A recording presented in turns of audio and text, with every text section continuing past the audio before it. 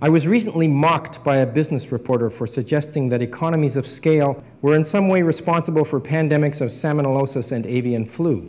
To me, his mocking suggested a profound ignorance of both biology and of global trade.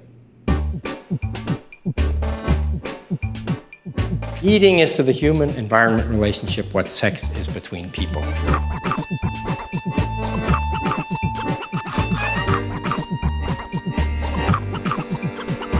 You can't get closer to the environment than by taking pieces of bark and roots and fruits and nuts and bits of animals and putting them into your body, and they become one with you. They become part of your body.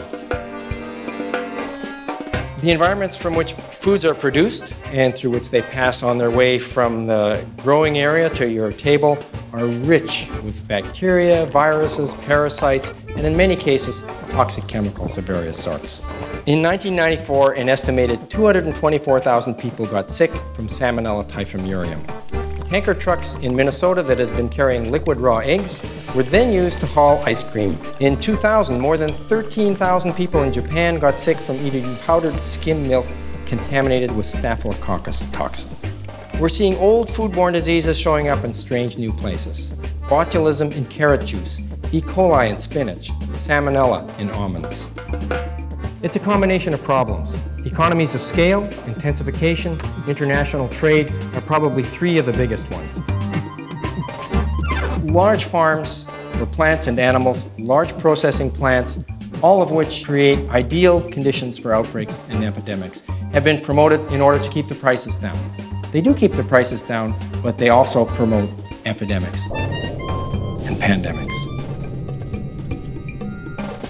Intensification.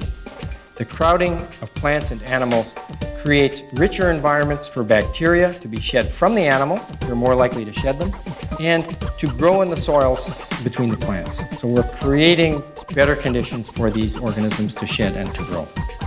And finally, international trade, which spreads bacteria, viruses, and parasites, toxins all over the world. The possibility of getting sick from something that is so important for us culturally and romantically and socially, that this should make us sick, to me is both interesting and I think it's outrageous. It shouldn't happen. There should be ways of dealing with this so that we can enjoy ourselves while we're eating without worrying about it.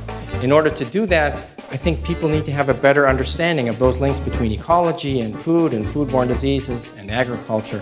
And one way to do that is certainly to get a book like this out there, have people read it, ask questions, get to know your food, take pleasure in his or her company, get their family story, wash your hands, make sure the fridge works, and that supper is good and hot, turn down the lights, enjoy.